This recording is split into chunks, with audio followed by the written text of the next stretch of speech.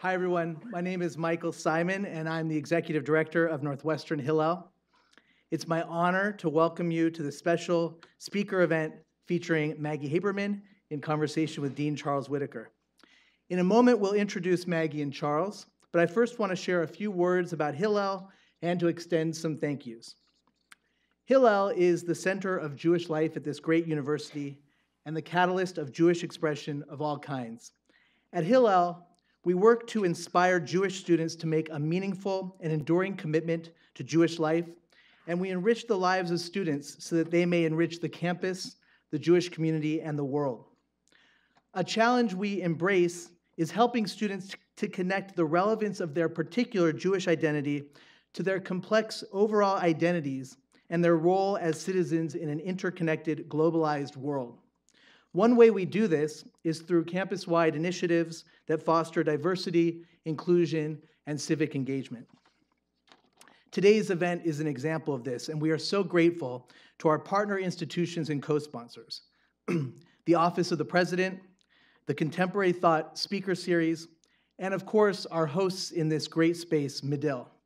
I also want to express my appreciation to the Jewish Federation of Metropolitan Chicago for its tremendous partnership and support of everything we do. Kudos to the staff and students who helped to make not just this event possible, but who create all of Hillel's great programming and initiatives. Specific thanks tonight to Hillel's Director of Engagement, Natalie Debo, and to our student assistant on this program, Eden Lichterman. Yeah, they deserve a...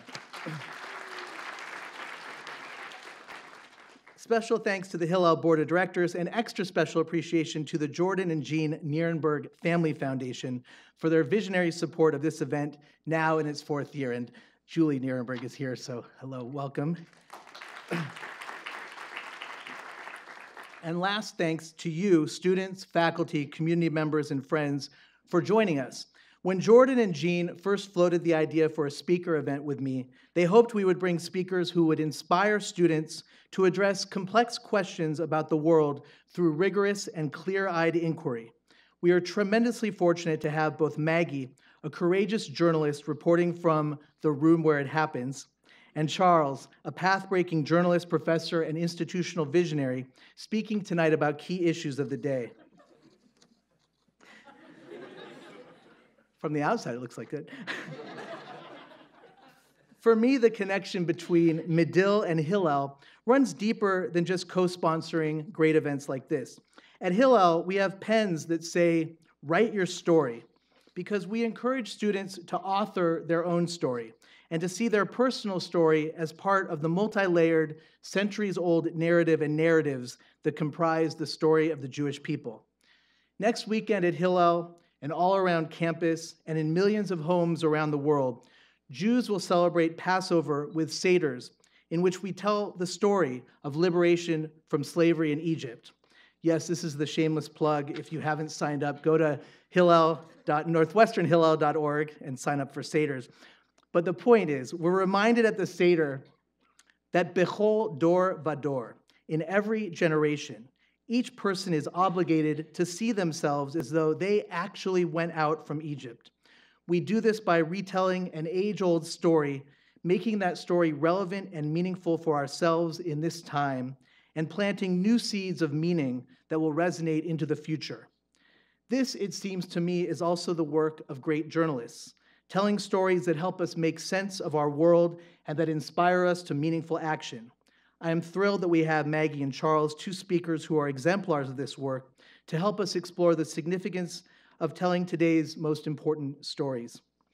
And I am delighted in this work to work with student leaders who inspire their peers to develop aspects of their Jewish identity while figuring out who they are and who they want to become. Often, those student leaders do that work through stories. Sometimes, those student leaders are also incredibly adept at real-life journalism. One such student leader, Hillel's student president in 2017-18, is now a Report for America Corps member at the Telegraph in Macon, Georgia. But tonight she's here to introduce our speakers. So please join me in welcoming back our beloved alumna, Samantha Max.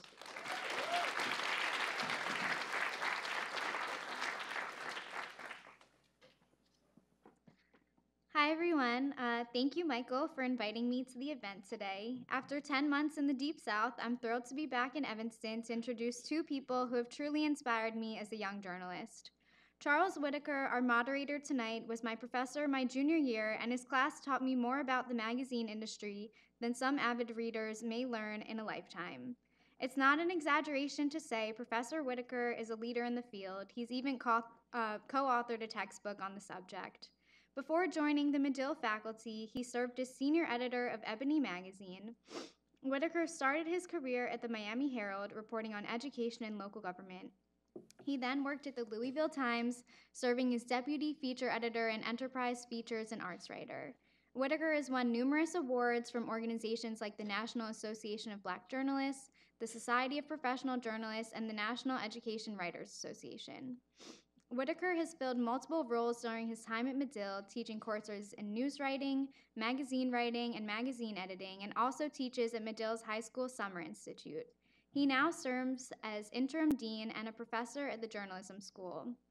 Our main speaker tonight probably needs no introduction, but I'll do my best to paint a picture of this world-renowned journalist. I'm going to start off by fessing up to the fact that I'm a bit of a stalker. This actually is not the first time I've stood feet from Maggie Haberman, though she might not know that. On November 4th, I was covering a Trump rally in Macon, Georgia, just days before a nail-biting gubernatorial election that left the state without a clear winner for 10 days. In a sea of MAGA hats and national reporters who had descended onto the small southern town where I've been working at the local newspaper for the last 10 months, I spotted the New York Times White House correspondent and, being the journalism nerd that I am, immediately wanted to say hi. My colleague from the local public radio station quickly stopped me. He said it wouldn't be cool. But I'm so grateful for the opportunity to formally introduce this Pulitzer Prize-winning reporter to all of you. Since 2015, Haberman has tirelessly followed every twist and turn of Donald Trump's campaign and presidency as a political reporter for the New York Times. In 2018, she was part of the team that won a Pulitzer Prize for the Times' illuminating reporting on Russian interference in the 2016 presidential election. Before that, the Sarah Lawrence graduate worked her way up from stints covering City Hall at the New York Post and New York Daily News to the role of senior reporter at Politico. In 2017, Haberman co-reported a riveting account of President Trump's nightly routine, bringing readers into the dimly lit West Wing and halls of Mar-a-Lago with vivid descriptions of the commander-in-chief angrily tweeting about the travel ban and watching TV in a bathrobe.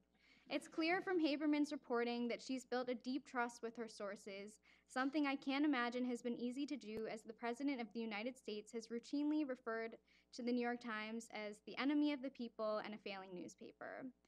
In an interview on the Longform podcast, Haberman said the past few years have felt like one long day. She had her laptop open throughout the interview, tweeting and emailing back and forth with editors as news broke in the Paul Manafort case. If you've seen Showtime's miniseries about the New York Times coverage of Trump's presidency, The Fourth Estate, you know that work never stops for Haberman. She told Longform, "If I start thinking about it, then I'm not going to be able to do my job. I'm being as honest as I can. I try not to think about it. If you're flying a plane and you think about the fact that if the plane blows up in midair, you're gonna die, do you feel like you can really focus as well? This is just my job. This is what we do." Thank you, Maggie Haberman, for doing what you do and for taking a bit of your limited free time to be here with us tonight. You provide an invaluable service to this democracy, and we're lucky to have you.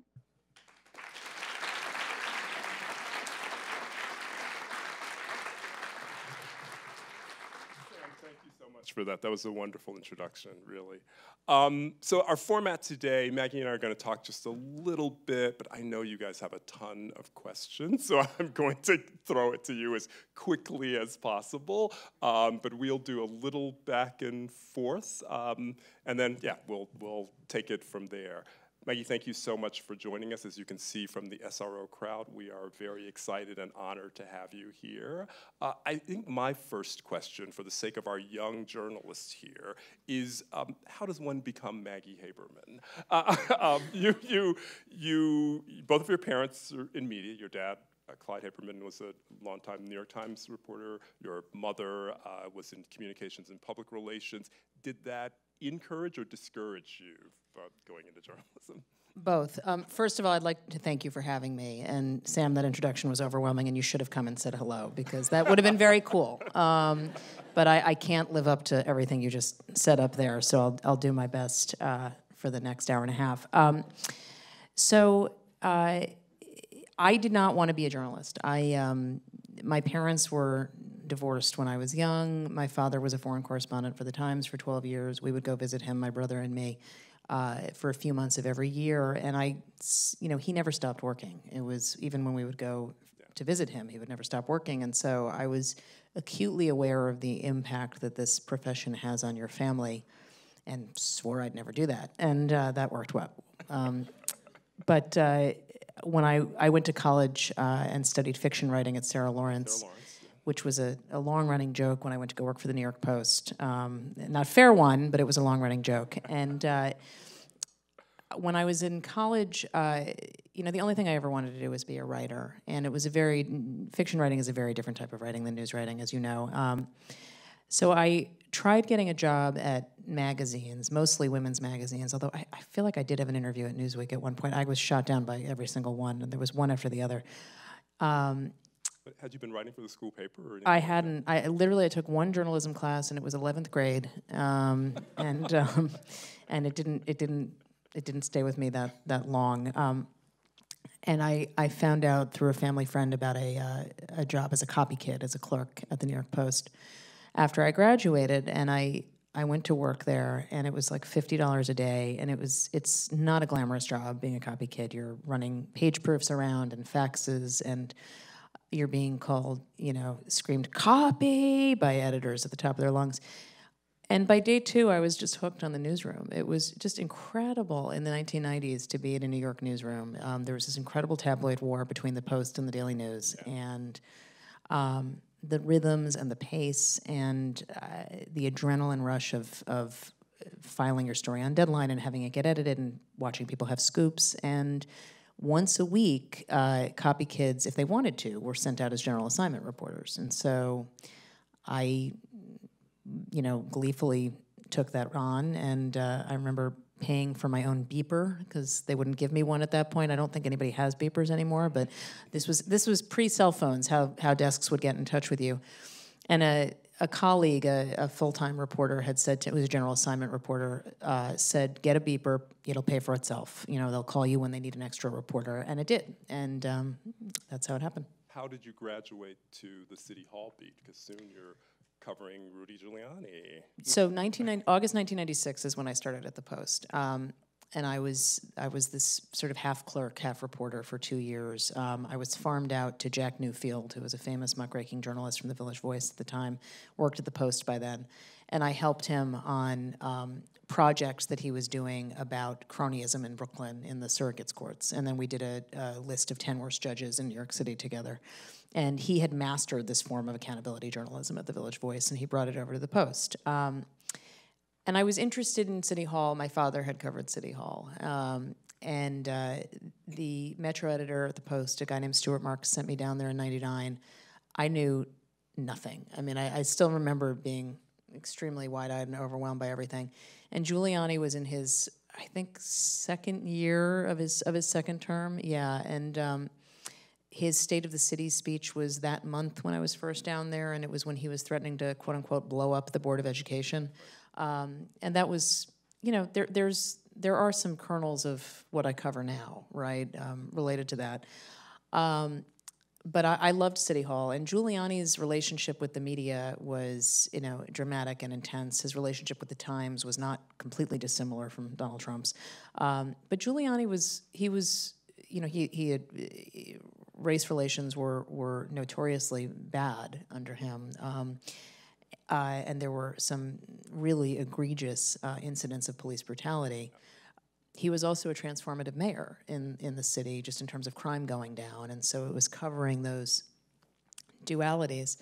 And I stayed there until 2001. I covered Mike Bloomberg's campaign, and I was so angry that I was assigned to cover it, because I was like, he's the joke candidate. He's not going to win. Well, the echoes of that to now as well. You Yeah. cover another billionaire who decides that he Yeah. wants to be a politician. And who everyone said would not That's not right. win, myself included at various points. And Bloomberg obviously won after September 11th, 2001. The landscape politically in New York City changed dramatically. Giuliani's endorsement was suddenly very valuable. It had not been before that. And Bloomberg won, and so I was kept on at City Hall because I had covered the campaign, as much as I was kept on at the White House because I had covered the campaign. And I covered rebuilding at the Trade Center for a couple of years. That was, I'd say, just in terms of intensity, probably the most similar to what this beat is in terms of pace and volume. So that's how I ended up there. You've been at all the major dailies in New York. Except Newsday. Except That's Newsday, the one I wasn't that's at, right. yeah. What are the similarities and differences there? That's a great question. When I first got to City Hall, the New York Times very rigorously covered New York City, and I don't think we cover New York City the way we used to, and I think it's too bad. The New York Post has a very strong sense of what it is and what it isn't. The Daily News was often referred to as a tabloid in a tutu, and because it was unsure of what it sort of wanted to be. The editor who hired me at the Daily News said to me, you know, the Post wants to be first, the Times wants to be right, we have to be first and right, and you should just want to be right in general. But the Daily News was, you know, it had always been this. It had been a working class paper, and it had a huge readership in the outer boroughs, and it had struggled with strikes and changes in ownership, and it was still sort of figuring out what it was at that point. Whereas the Post had this very hard edge, and the Post was almost in a resurgence when Giuliani became mayor. He was the first Republican mayor in a long time. The Post had an unapologetically conservative editorial page and conservative owner, Rupert Murdoch. The Times does not cover, as I said, the city the same way.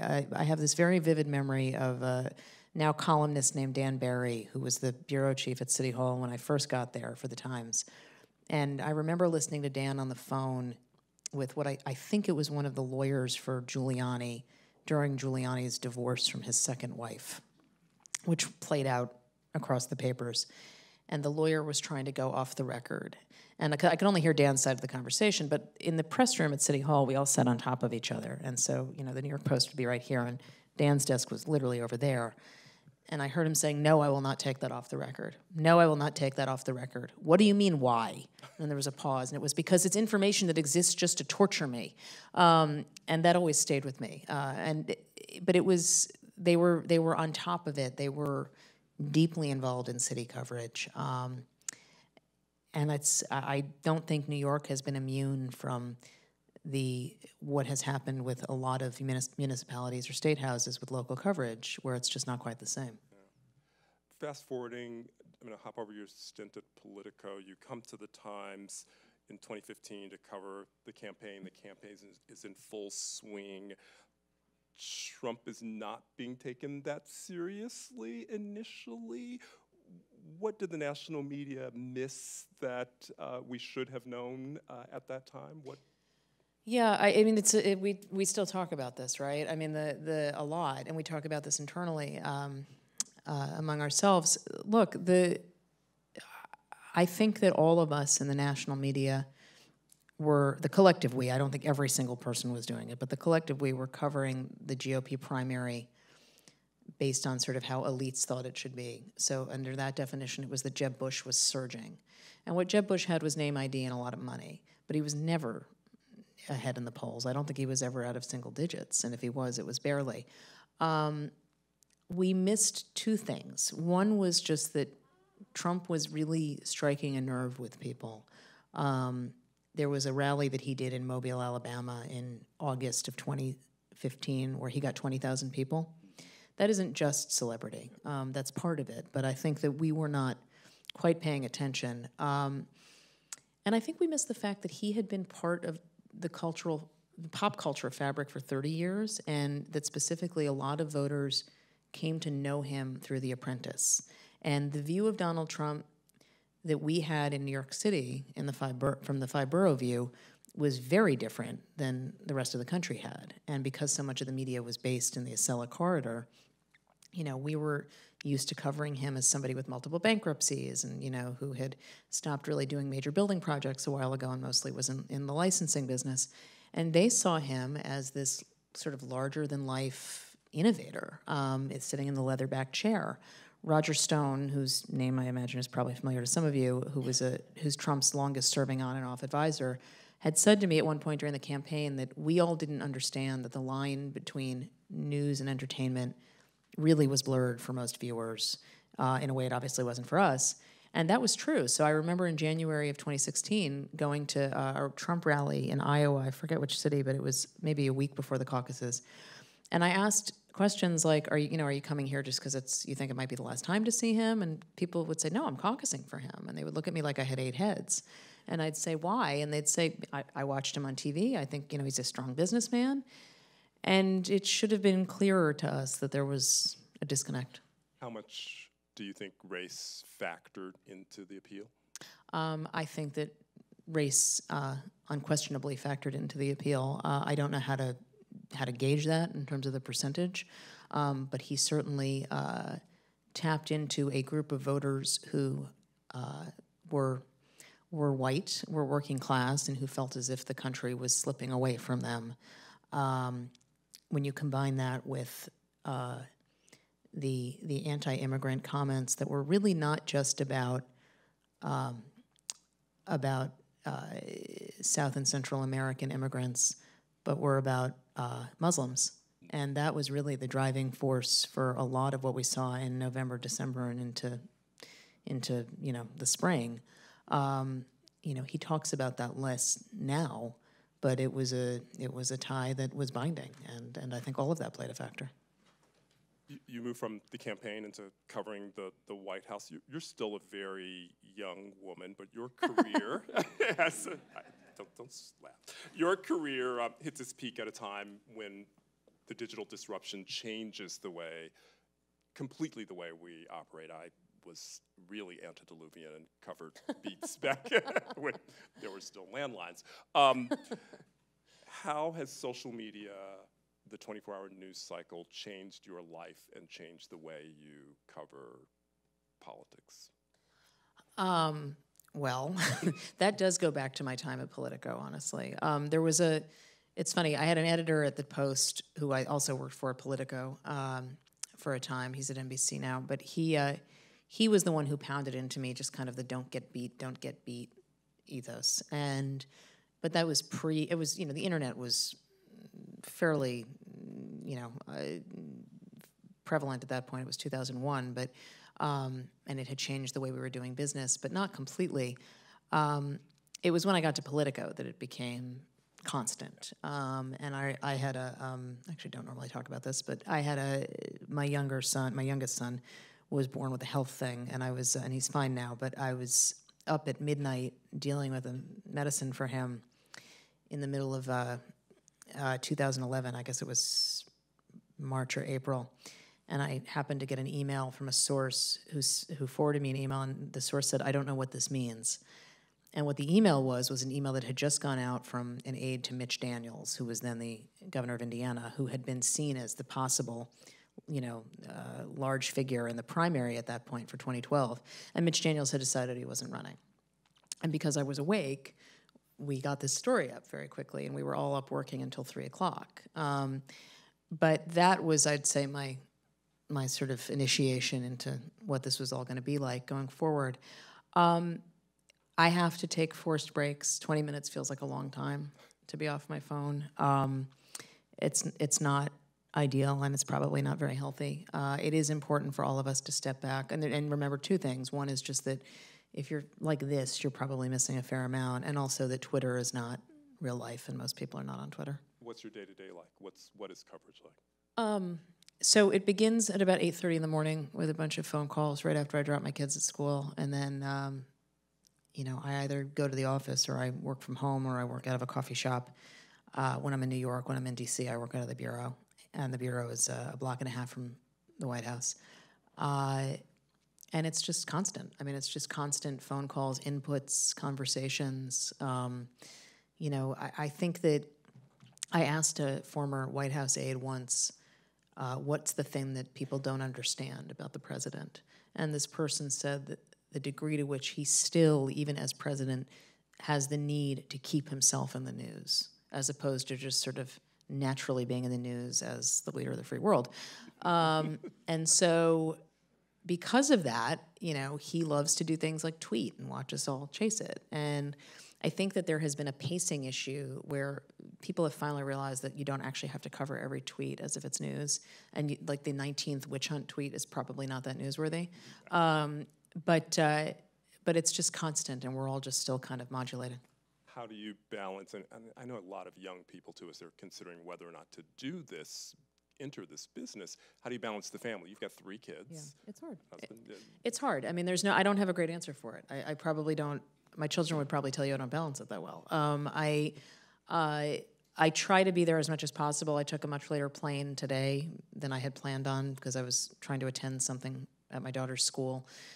You know, it's hard. It's the last 2 years have been more intense than I had anticipated. your kids are how old? 13, turning 10, and 8. And are they acutely aware of Oh what yes, Mom's especially the 13-year-old. Yeah, there was the White House Correspondents Association last year. I had the honor of winning the Aldo Beckman Award, and I didn't get to attend because of a death in the family. But there was some video that the Comedy Central people did of Donald Trump's voice singing my name, and my children play it for me all the time, and they think it's awesome. But it's, you know, there's stuff that they find interesting about my job, but my eldest in particular, who's very smart and very deeply aware of everything that's going on and reads a lot of news, I think struggles with some of this.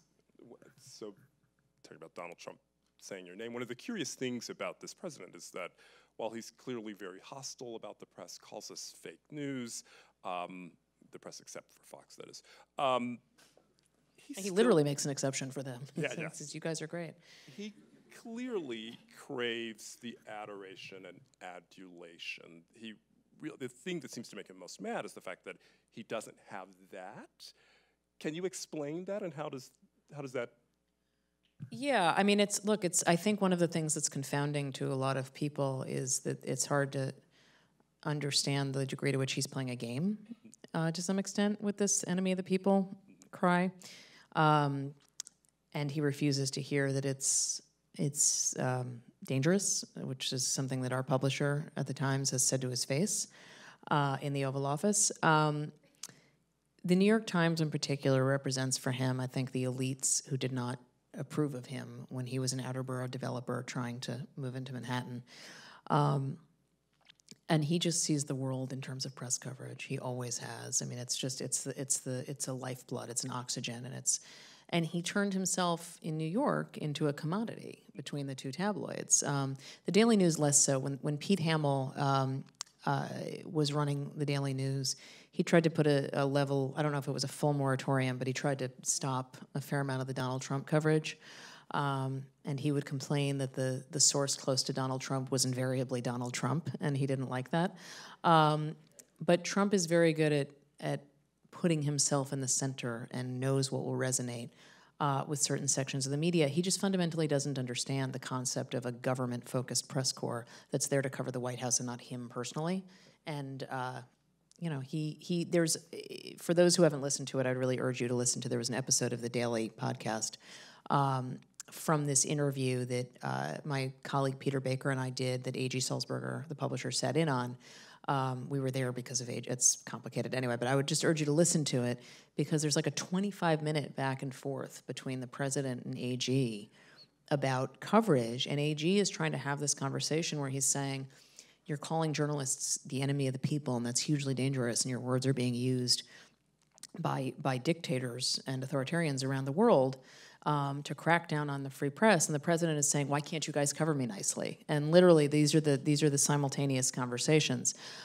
But that's just how he sees it. It's all up, down, good, bad, referendum on him. Speaking of the danger of that, however, Are you feeling that? Surely, what sorts of email do you get? Do you get hate mail? Do you read it? How does it affect you? There are occasionally some readers who email me hate mail where I can't resist responding, and sometimes do, and that's not probably the best posture. What do you remember? Is there one in particular you remember? Yes, and I don't feel at liberty to say it. But sometimes I'll write back smart take or something like that. But and then they want to keep going. And then it's weird because for some of them who come out that way, then they want to have like a conversation. Others not so much, and you can generally tell. I try to tune it out. I mean, I do want to hear legitimate on the level criticism. What I don't want to hear is, is slurs over and over again. There's obviously, you've seen that there have been attacks on reporters. I don't know that I can tie at least some of them to the president direct. The Capitol Gazette shootings, for instance, that was a guy who had a long-running feud with the paper, but does it help when the president is engaging in this rhetoric? No, it does not. Do you feel personally under attack? Well, he's attacked me by name, so in that respect, I feel personally attacked. But at large, not by at large. The president. No, I don't. I mean, I just think that I don't. I think that there are a lot of people who, I think one of the things we discovered in 2016, taking aside just sort of the more overt attacks, but just in terms of criticism, one of the things we discovered in 2016 was we all operated under this impression that people really understand how journalists do their jobs, and that was a mistake on our part. And so I think that we have all tried to make more of an effort through The Daily, the podcast, or through The Fourth Estate, the documentary, to show our process and how we do what we do to the extent that we can. One of the most amazing things, among the many amazing things about your reporting, is the depth of the information that you get from out of this White House. The leaks are just astounding. How do you ingratiate yourselves to them? Where do they come from? And why is this administration such a leaky ship? It's a pretty leaky ship. It is. And it's funny because every new person who comes in likes to say, new administration official, the leaks are much better now that I'm here. I think initially you had a lot of people working there who had never met Donald Trump before, and I think they were a little perplexed by the environment that he creates, and so it was almost like therapy. I would get these 11 o'clock at night texts from administration officials saying, can you explain what XYZ means when the president says this? Or I think that some of them do it because they're afraid of getting written out of history. I mean, one of the most amazing things about this president is the number of people who have written contemporaneous memos about their conversations with him, or in the case of Michael Cohen, were taping, because they know that he will say, you didn't exist, you weren't really there, this didn't happen this way. And so I think that's part of why people are leaking. Now, sometimes there's malevolence to it, and people are leaking because they're trying to knife some other faction. And one of the constants of Donald Trump, going back to his business, is that he likes having rival teams competing. And it can get intense. You're going to tell us who Anonymous is? I don't know who Anonymous is, but if I did, I still wouldn't tell you. But I really do not know, I swear. I really have no idea. How many people know who Anonymous is? I don't think that many. Really? Yeah, but I actually have not made an effort to learn. Not my side of the building. This president has, to be generous, a strained relationship with the truth, and Casual. Casual, yeah. And sometimes it's bizarre. It's things that are so easily checkable. My father was born in Germany.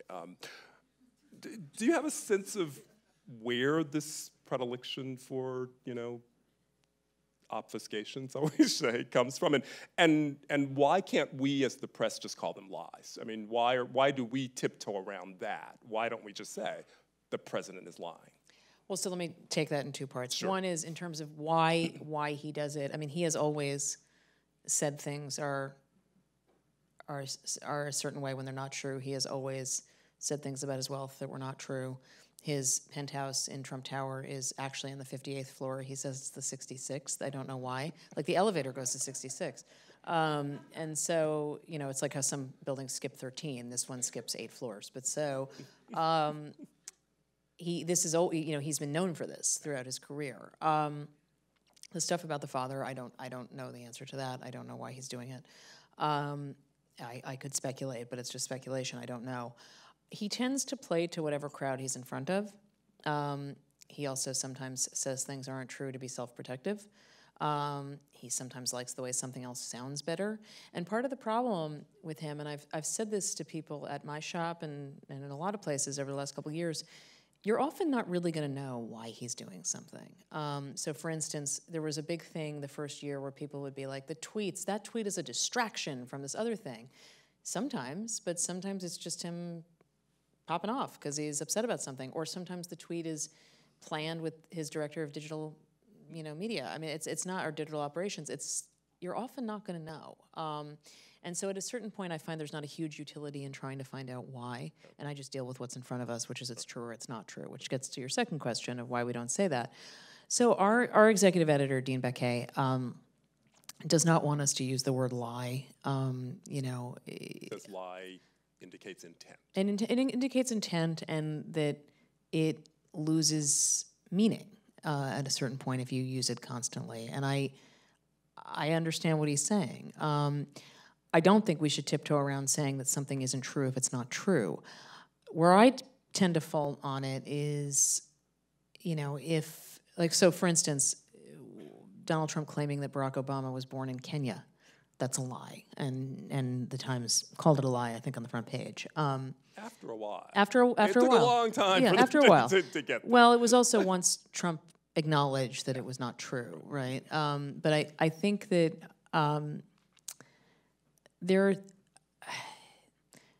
this is a part of a broader conversation where people will say to me, and I had it said to me earlier today, if you guys can't you guys do some, it was some version of, can't you find a way to make clear to people that what he's saying isn't true? Can't you, if my saying it's not true doesn't make that clear to people, then I don't actually know what else will do it. And one of the things it's become very clear, especially in such a diffuse era of media and partisan media, is people are able to choose their own adventure and pick which fact set they want at this point, and it becomes much harder. So I think we're navigating through that atmosphere too. Well, that gets me to another point. I mean, you guys have done amazing award-winning work. You've, been hailed by the industry as you've won the White House Correspondents Association Award, the Pulitzer, talking about everything from, the ethical breaches in the administration, Russian interference, but it doesn't move the needle of public opinion very much. People are still in their camps. Is that in any way dispiriting or discouraging to you? Not that you're writing to unseat the president, but to think that you expose all of this information and people kind of, in certain camps, just sort of shrug at it or absolutely don't believe it. It's dispiriting when people don't believe it, but what they do with the information, I don't find. I mean, that's up to them. What I'm really emphatic about in this era of partisanship is that the media should not be the tip of the spear for one political party or another. And we're not writing for that. We're writing for history, and we're writing to document events, and we're writing to show, how the administration works and how the president has interacted with investigations into him and with his cabinet. And I think that we've documented all of us. The Washington Post has, NBC has, CNN has. Documented a pretty astonishing number of either abuses or acts of corruption or acts of criminality or acts that go on and on. It's up to voters to decide whether that matters to them or not. So you feel documentation is just enough? Your job I is do. That is our job, and I think we're doing it. Yeah. We're entering, seems like 2020 presidential campaign season is in full. Oh, it's here. In full swing right now. What did we learn from 2016? What will we do differently? I don't know if you'll be on the campaign trail, if you'll still just be covering the White House, although since this president is always in campaign mode, I guess that's the same thing. There's not going to be a big. There's not going to be a big launch date, I don't think, Exactly. and then a difference. What did we learn? What should we have learned? What should we be doing differently? I mean, the main thing, the two main things I think about. One is that I think we are doing differently already. Is I think the main thing that still stands out to me about 2016 was the predictive journalism, the predictive data journalism. So 92% chance that Hillary Clinton wins. I don't think that served readers well at the end of the day, and I don't think we're going to do that again. I think we are still in a reflection process, all of us, not just at the Times, I think everywhere. I think we need to be mindful about headlines and what they say and what impression they're giving. Meaning what? Meaning, so for instance, one of the ways to your question about conveying that this president says things that are not true, there's a lot of, part of the problem is that standard news process sometimes benefits him in this respect, right, in terms of getting out the misinformation because, blah, blah, blah, comma, President Trump says. Now, increasingly, you will see people write, President Trump falsely says, because it used to be, this would be said, and then people would keep reading and they'd understand the difference. And so I think all of us just being mindful. I think that you are seeing fewer networks taking his rallies live, and I think that that's actually going to be pretty important. I think there's a recognition that the constant live broadcasts of his rallies might have served an entertainment purpose, but they just spread, things that he was saying without necessarily giving equal weight to the other side. But in print, I think we're going to still have to figure out how his campaign relates to his White House, and I don't quite know the answer to that yet. Interesting. All right. Let us open it up for some questions. Thank you so much, Maggie. Thank Really you. Appreciate that. Thank you.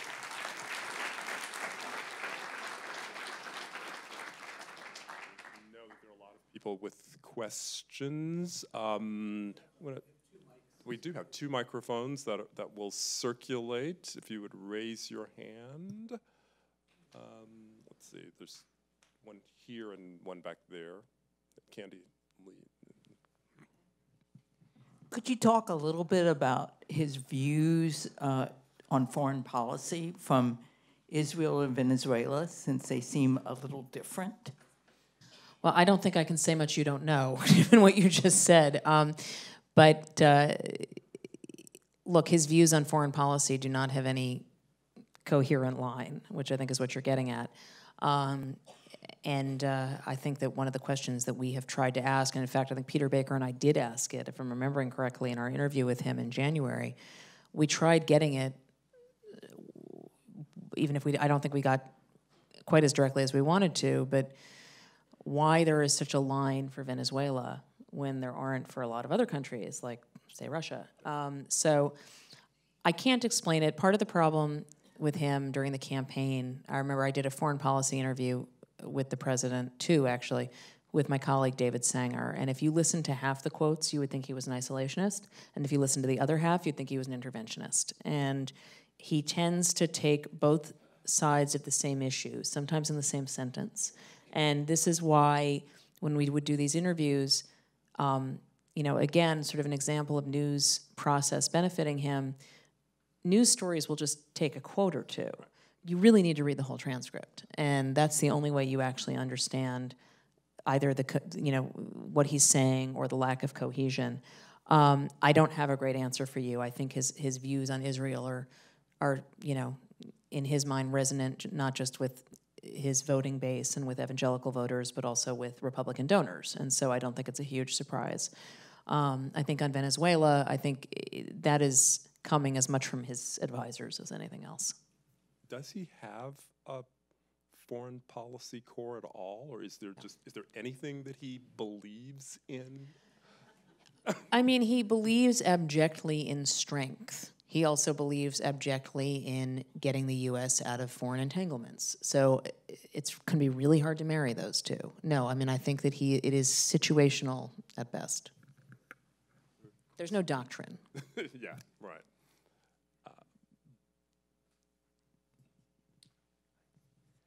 Hi.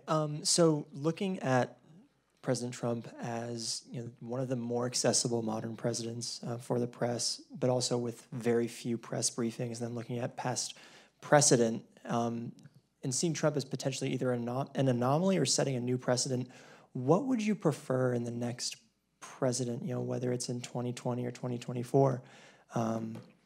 Would you rather have a president who kind of matches that, being very available, or someone who kind of goes back to sticking more to press briefings? It's a great question. We don't, and with the caveat obviously being that we don't know what durable effect he's going to have on how future presidents handle relations with the press corps. I think that it is. Personally, I have found interviewing him helpful, and I think that a lot of people have liked being able to talk to him, even in just pool sprays when the reporters go in to the Oval Office for a few minutes, and then he takes questions, and that becomes an informal briefing. Not every reporter feels that way. Not every reporter is part of the press pool. Not every reporter has him calling and giving interviews. Not every outlet has that. And the briefings really were where you would get to ask questions. And so that is, I think, a much more open and transparent system. This is very much on his terms. And I personally prefer the press briefings. But I don't prefer the press briefings if they're just turning into theater of yelling at each other without actual facts, right, or without accurate facts. I think that the restoration of a useful press briefing would be a good thing.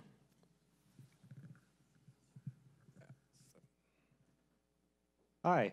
You talked about the constant pace and the toll that takes, and I'm wondering, do you think that across the industry, is this the new normal?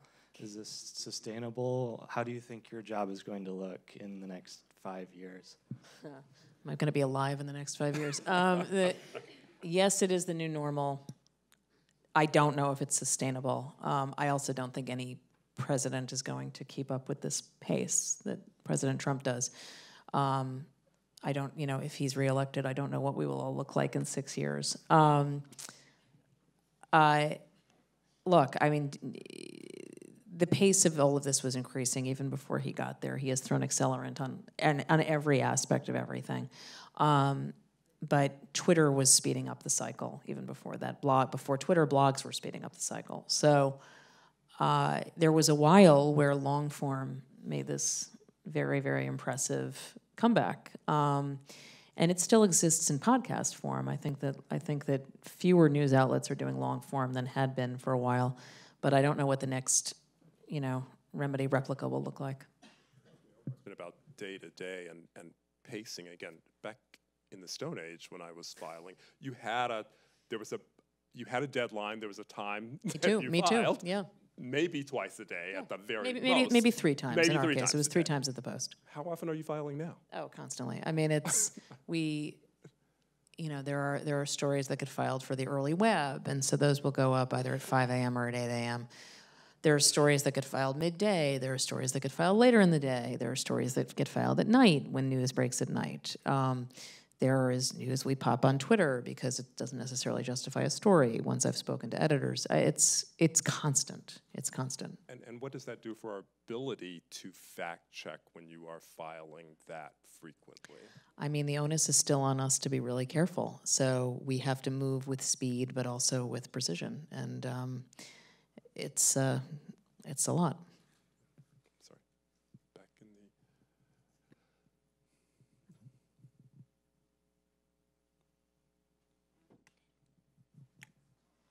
So this is kind of a 2-part question. So the first part would be, how do you deal with the plethora of information that we're dealing with in terms of news outlets? And then the second question, or the second part is, what would you recommend for supplemental reading? That's an excellent question. Well, it's hard for me to say supplemental reading because I don't know what you actually read for your main diet, so I'd be guessing. For myself, I still basically stick to the major news outlets because I know what I'm going to be getting. I do check the Drudge Report pretty regularly. I do because he's a good aggregator of conservative media still. I mean, it's sort of amazing to me, his durability. Yeah. But I mean, when I was at the New York Post, Matt Drudge would occasionally come to the newsroom, and because he was doing a radio show for Murdoch, and he is still very much in the fall. And he has a relationship with Jared Kushner. He's been in the White House, so he's just got he's a good one-stop shop. But I still generally just read the Time, or get most of my news from the Times, the Washington Post, NBC, CBS, CNN. ABC. Huffington Post still sometimes has some stuff that I want to read. If you're interested in immigration reporting, Dara Lind at Vox is doing amazing work, like really amazing work, and understands it with a level of nuance that most reporters don't. The LA Times has actually had a resurgence recently, which makes me very happy. One of my former New York colleagues, Michael Finnegan, has been at the LA Times for 20 years, and he's been doing amazing work on the Michael Avenatti case for the last several months. I mean, my main recommendation would be just less Twitter, more actual reading of stories. That's a good recommendation overall. Hi. I know that I watched The Fourth Estate, and it seemed as though you had a very unique relationship with the president. I couldn't find you for a second. Oh, sorry. That was very disorienting. Okay. Hi. I'm wondering if you can speak a little bit to whether or not you feel an obligation with that relationship to not maybe cross a line of a journalist to more of a friend or a colleague of sorts, and how you manage that sort of closer relationship that many journalists have had the privilege of having with him. I think many people make assumptions, and your question indicates that you're one of them, about my quote-unquote relationship with him, or and what that means for coverage. So I am not Donald Trump's friend, and I'm certainly not his colleague. So I'm a journalist covering him. I'm also a journalist who's been attacked by him. And I'm a journalist who has broken some stories that he has despised. One of which he, just as a for instance, where I asked him directly in the Oval Office in January of this year if he had authorized General Kelly to get Jared Kushner a security clearance, and he told me no. I didn't just ask that for fun. I asked that because I had been chasing a story about this for weeks and was stymied, and actually thought he was just going to say that he had done it. So when he denied it, I was quite surprised. And then it took several more weeks until we could confirm it. So, I mean, I guess I say this politely, but I reject the premise of that question. Back here. You used the word resurgence, and I've been thinking a lot about this. Like, every day I feel more and more compelled to wake up and go to my political reporting class. And in this era of very, very scary rhetoric, do you think that there's a silver lining, especially for the next generation of political reporters? I don't know how to answer that. Look, I think this is actually a great time to be a political reporter. It's not a great time for the industry, just in terms of crackdowns. What the president says with his rhetoric is very dangerous. But I think in terms of political reporting, there are a ton of opportunities. It's just a difficult job. And it means that you are going to, one of the things that the president does is he turns everybody around him into part of the story. And that's very difficult for the press because we're not supposed to be part of the story. So I think there are a lot of people who see him attacking media and don't want to become a part of that. I think that it feels so partisan that it's hard to figure out sort of what the actual pathway is. I do think that this era of partisanship, I mean, it started before him. He has, as I said, thrown accelerant on it, on everything, that included.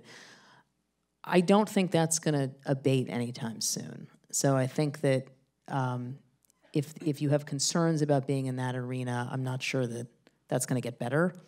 But I can't advocate strongly enough for trying to be a political reporter right now. So one of the things I lament about what's happened to political reporting is that political reporting now people assume political reporting means national political reporting. We have lost a lot of local political reporting. That formative work that you did as a City Hall reporter is not being done in a lot of places. even at the New York Times and the Washington Post, which have totally abandoned that for the national reporting. No question. I think the Washington Post, I think, is actually still doing some They're pretty getting good. better. Yeah, they're getting better. But you know, look at the reporting at the Baltimore Sun recently about their mayor, for instance. Look at that is a testament to local reporting. I mean, I agree with you, and I think I said earlier, I don't think that we or anyone is covering New York the way we had been. It's an incredible loss. Local journalism is vital and essential to a functional democracy in this country, and I worry about it all the time. What story do you think is out there but is being ignored that's really important?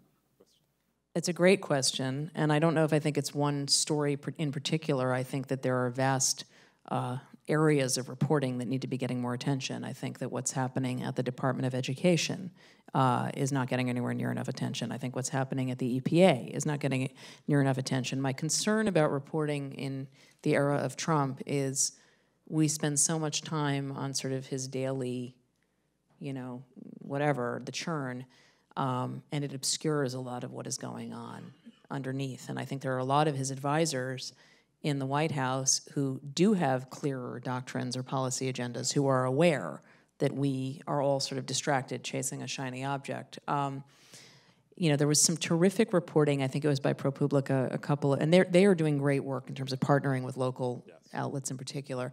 But they had done a story about, you know, sort of Trump's crew of friends from Mar-a-Lago advising him on the VA and what that led to. And that was just incredible work.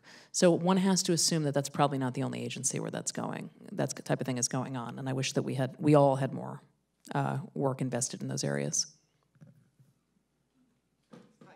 Hi. So thanks for the good work you do. Keep it up. Thanks for being here. What do you think or understand Russia has over the current occupant of the White House?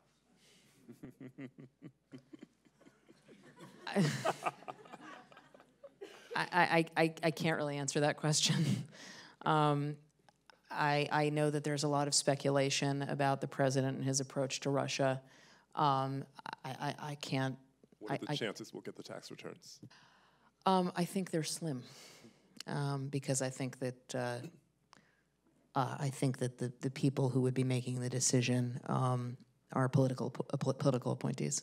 So. Sorry for not really answering your question, but I'm not really going to answer your question.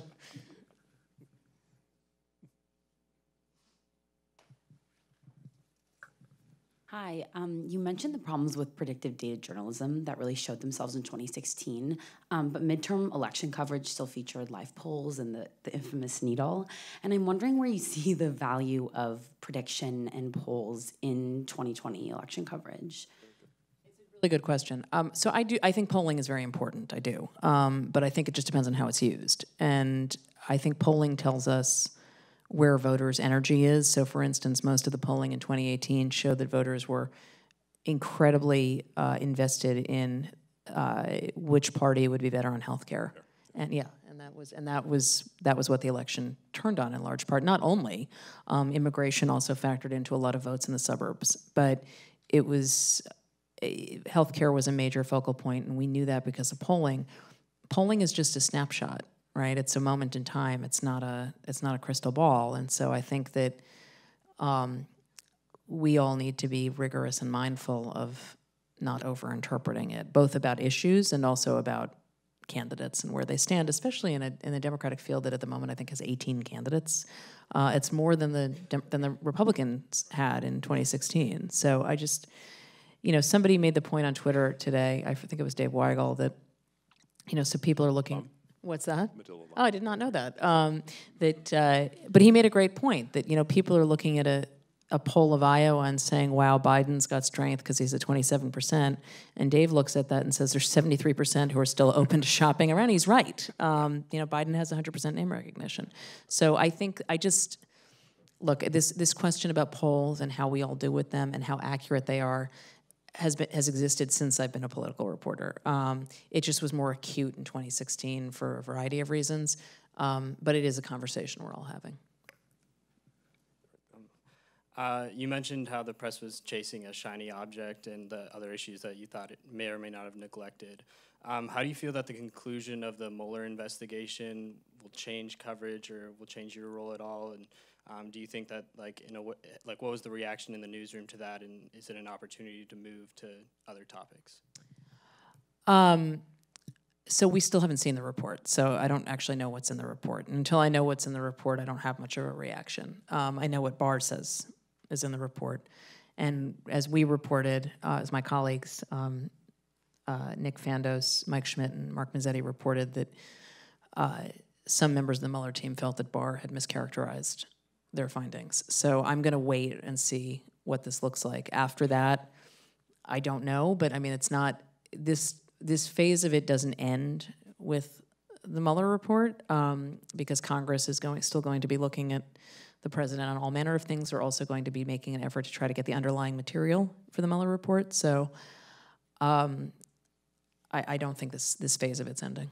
But to his question, the first part of his question, did we overplay the Mueller report? I mean, was our emphasis, we were covering it without knowing what Mueller was so good at not letting us know entirely what was going on, that it felt as though we whipped the public into a frenzy of hope or expectation about when that landed, right, it would land with this great, it would be this great revelation. Where I think that so for one thing, I don't think it was going to be a great revelation because there was so much real-time reporting on what was going to be in it, number one. Where I think that we all could have done a much better job, to the first part of your question, is I think there were a lot of people who literally believed this was going to end with the president getting frog-marched out of the Oval Office, and that was never going to happen. And I think we also should have done a better job, frankly, at making clear a while ago that this report might not ever be delivered in full to Congress. This was not going to be a Starr report. And part of the reason there was not going to be a Starr report is that the Democrats changed the rules after Starr because they felt Starr had gone so overboard in trying to embarrass for political ends. When Bill Barr, in his Senate confirmation hearing, said it might not be a report to Congress, it might just be a summary, members of the president's legal team were very happy that that had been said.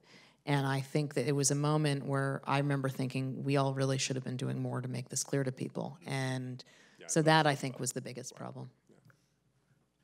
Hi again. So as a fan and a junkie of your work, I could be listening to these questions and geeking out. But I want to ask you a couple of, more about you and the work. What brings you joy in this work? Where do you find? We always ask people that. Where do you find satisfaction? And then I'm borrowing from that was texted to me. How are you taking care of yourself in the work? I mean, I haven't been to the gym in 6 months, so that should answer that question.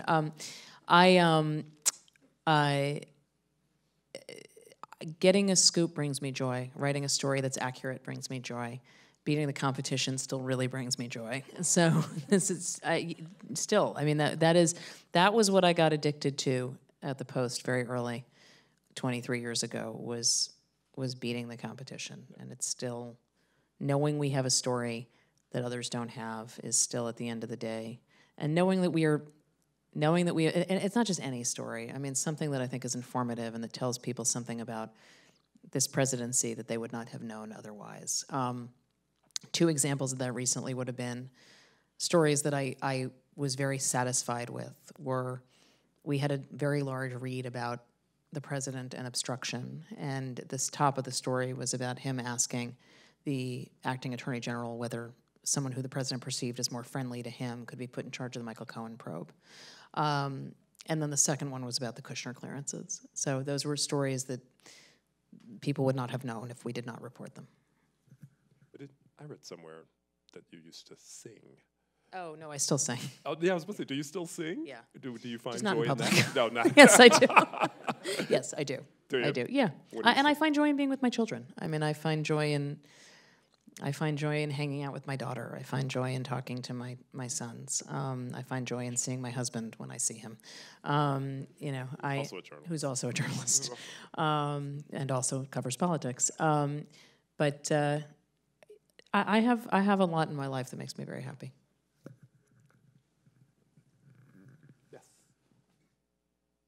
So you talked about this kind of like regression in the coverage of local news and local politics. So I was wondering if, in your opinion, how this has changed or affected the way that we now engage with national news and politics. It's a great question, and I wish it was a regression. I think it's actually a permanent break because it's all based on advertising dollars and attrition. Look, I think it has made national news more important, but national news can't fill the void of local reporting. We're not in these communities. We're not covering state houses. I mean, this is how corruption thrives, is when people are not covering it. What in an ideal world, it would make national news more focused on certain aspects of local coverage, but I think we're all still figuring that out. And I think that's where ProPublica has a very good model of partnering with local outlets that don't quite have the same level of resources that they used to. But I don't know where it's going. Hi, over sorry, here. no, Tony, go ahead. Okay, Maggie, I'm over here. Can you comment on Melania? And where I'm going there is, well, relative to, is she underreported? Is she, does she have a platform? And I guess my finale is, do you see her campaigning in 2020? Do you see her being an influencer or still, just take it from there? Okay. I think that she is a very private person who has never liked this, who I think did not want him to run for president, who did not want to be, a political spouse in the way that we have come to define it in this country, in presidential elections in particular. I am sure that we will see her out on the trail in some fashion in 2020, but I think that her main focus is their son, and always has been. And one thing that I will say for the National Press Corps, for all of the hostility that the president lobs, the press corps has been very good about being respectful about the privacy of Barron, and I've been very pleasantly surprised by that. Especially after you saw like Chelsea Clinton in the White House just get eviscerated by the national press in a way that I think that was, I can't imagine growing up like that and being a teenager with that. But I think that she has certain initiatives she wants to work on, Melania Trump. I think that, she rolled out this Be Best initiative. I think that's obviously struggled to figure out exactly what it is, but I don't think she does not use the First Lady's platform in the way we are used to seeing First Ladies use it. And I think a lot of that is just a byproduct of the fact that this is not the life she picked for herself.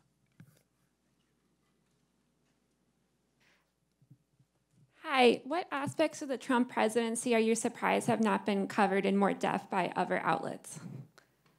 I don't know how to answer that.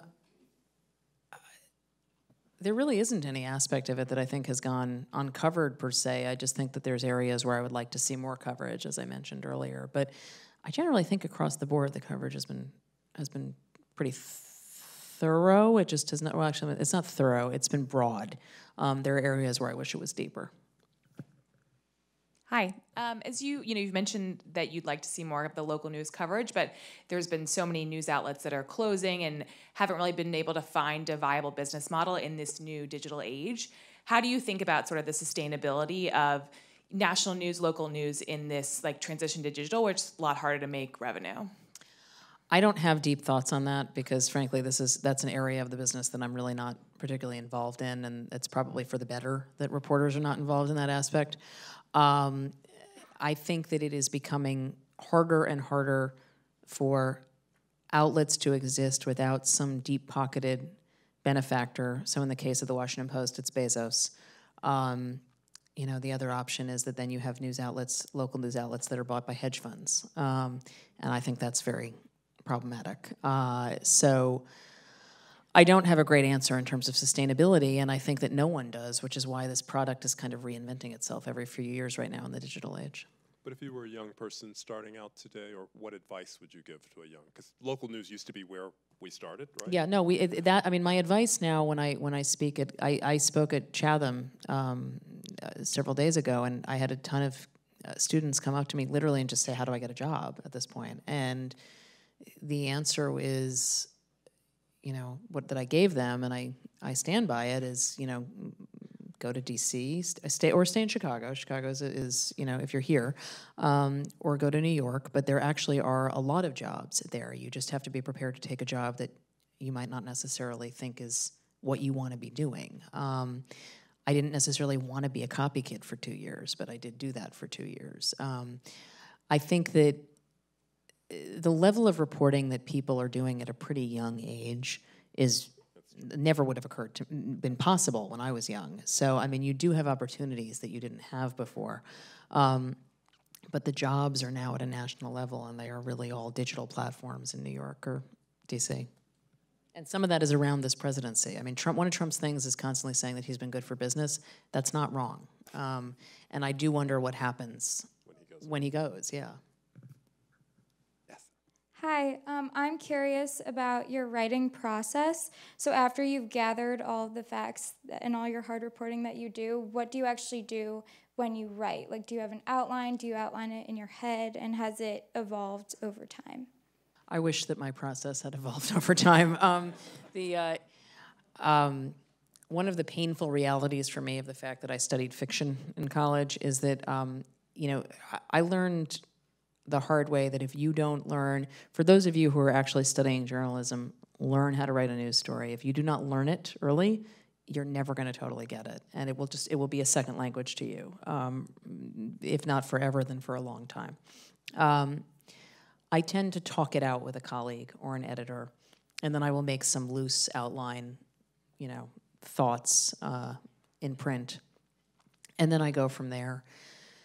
And it just depends on how much time I have to write a story. Some of these stories take a very long time. That one about obstruction that I was talking about took a very long time. The clearances one, actually, a draft of it had sat around for weeks because we thought this was when we were trying to confirm it and couldn't. And then when we did confirm it, it looked pretty different once we were done with it. It just really depends on the story. What, from your fiction writing background, have you been able to incorporate in your journalism? I got asked this question by the students earlier, and the answer is literally nothing. So it's just they are for me, they are such different muscles that I don't write fiction anymore. I haven't written fiction in 20 years because once it was all news writing, that was where all my energy went to, and my reporting muscle is far more developed.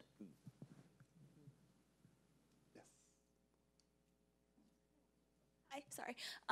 So you said before that your role as a reporter at the Times is to write for history, and I was wondering if you see a tension between writing for posterity versus writing to inform the public now, or if you see those as compatible. I think they're compatible. I mean, I think that both are the goals. I mean, I think that my point was less. I don't think it is just first draft of history, although that is certainly a part of it. We're obviously writing to inform the public, or else it wouldn't be a daily newspaper. What I was drawing the distinction from was doing that versus trying to, use news copy to affect an outcome. Because, people are pretty dug in on their views, and so all we can do is just keep reporting the truth.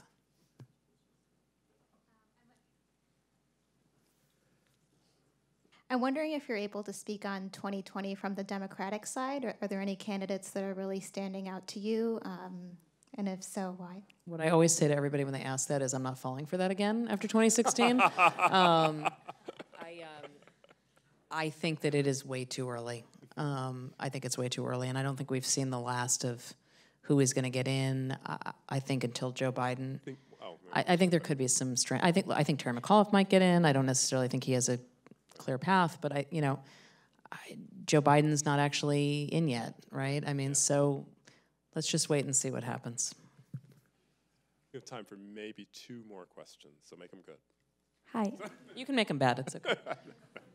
I have 2 questions, so... No, you don't get to do that. No. Okay.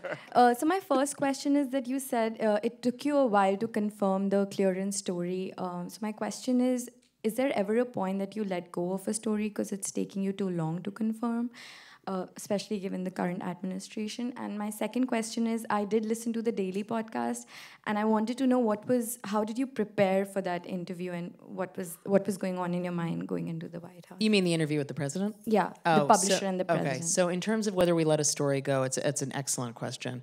And I thought we were going to have to let the clearances story go because we were just at a wall, and then we suddenly had a breakthrough. But it was driving me crazy. I mean, I was obsessed with this story. What level of confirmation do you have to go with? I can't get into the details, but it was a million times solid. Like there was no, and we needed to be, a million% solid on it.